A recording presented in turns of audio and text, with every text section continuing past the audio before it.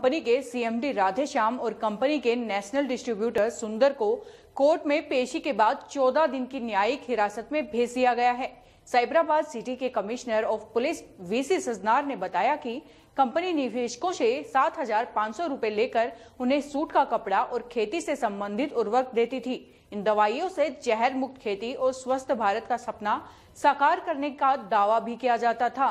Police विभाग द्वारा company के तमाम प्रोडक्ट जांच के लिए फोरेंसिक लैब भेजे जा चुके हैं। कंपनी की जांच को लेकर डिस्ट्रीब्यूटर भी सवाल खड़ा कर रहे हैं।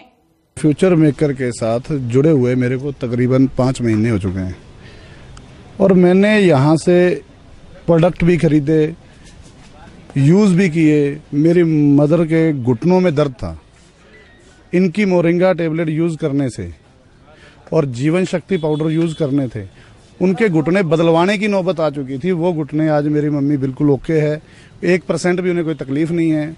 और हमने बहुत सारे प्रोडक्ट यूज़ किए लेकिन रिजल्ट नहीं मिला। ये प्रोडक्ट यूज़ करने के बाद हमें 1% भी तकलीफ नहीं है। मेरे फादर को हार्ट अटैक आया हुआ है, उनके लिए हमने बाईपास सर्जरी करवानी थी, लेकिन हमने उनकी सर्जरी भी करवाई है। उनके बावजूद भी उनको प्रॉब्लम थी, लेकिन हम ये वाले प्रोडक्ट यूज़ कर रहे हैं फ्यूचर में करके। हमें 1% भी तकलीफ नहीं है, दिक्कत नहीं है। और हमारी कंपनी प्रोडक्ट के साथ साथ हमें रोज़गार भी दे रही है और हम तो सरकार से आशा करते हैं कि हमारा रोज़गार ना छीना जाए। हमारे प्रोडक्ट को लेकर जिन लोगों के मन में कोई भी सवाल है कि ये सर्टिफाइड नहीं है, तो हम उन प्रोडक्टों के बाकायदा सर्टिफिकेट शो कर सकते हैं। हमारे प्रोडक्ट WHO से सर्टिफाइड है, हलाल से सर्टिफाइड है, जो मिनिस्ट्री ने GMP से सर्टिफाइड है। गवर्नमेंट ने जो मिनिस्ट्री बनाई है प्रोडक्ट को सर्टिफाइड करने के लिए, हर जगह से हमने अपने प्रोडक्ट सर्टिफाइड करवाए हुए हैं। और ये आज नहीं है, ये आज से पहले हुए हैं, कोई आज नहीं करवाए गए और ये 2021 तक सर्टिफाइड करवा चुके हैं। फ्यूचर मेकर लाइफ केयर के मुख्य कार्यालय के आगे इक्का दुक्का ही लोग नजर आ रहे हैं। कंपनी के डिस्ट्रीब्यूटर मदर रसोई में बैठे रहते हैं।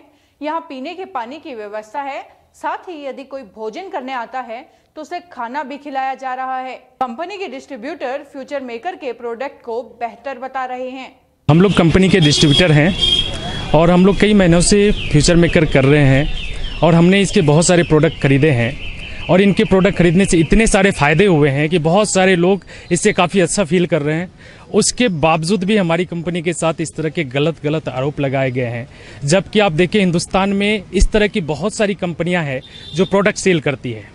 सभी कंपनियों के पास, बहुत सारी कंपनियों के पास स्टेम सेल है, मोरिंगा है, तुलसी है, वो भी उसी रेट में बेचता है जिस रेट में हम लोग बेचते हैं।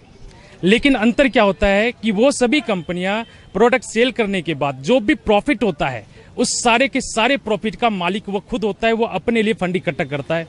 हमारी कंपनी को ये प्रोडक्ट बेचने से जो फंड इकट्ठा होती है, जो प्रॉफिट होती है, वो डिस्ट्रीब्यूटर को आपस में डिस्ट्रीब्यूट कर दिया जाता है। तो चीट फंड कौन है सर? हम गवर्नमेंट से चाहते हैं कि ये अच्छी कंपनी है, ये पहली ऐसी फ्यूचर मेकर कंपनी है जो प्रोडक्ट बेस है। प्रोडक्ट देने के साथ साथ लोगों के घरों में रोजगार दे रहा है। बहुत सारी कंपनियां 15-20 साल से सपना दिखा रही है, लेकिन कंपनियों के सपने पूरे हो गए, किसी डिस्ट्रीब्यूटर का सपना पूरा नहीं हुआ। फ्यूचर मेकर पहली ऐसी कंपनी है जहां पे लोग जुड़ते हैं, जो सपना और कंपनियों ने दिखाया वो सपना फ्यूचर मेकर में पूरा हो रहा है। फ्यूचर मेकर के खिलाफ हिसार में भी 4,000 करोड़ की ठगी का केस दर्ज है, जिसमें फतेहाबाद निवासी सतबीर और दूसरे निवेशकों के नाम शामिल हैं। इस मामले में कंपनी के CMD राधेश्याम और नेशनल डिस्ट्रीब्यूटर सुंदर को प्रोडक्शन वारंट पर हिसार लाया जाएगा। सूत्रों से मिली जानकारी के अनुसार हिसार पुलिस प्रोडक्शन वारंट हासिल करने के लिए तेलंगाना रवाना हो चुकी है।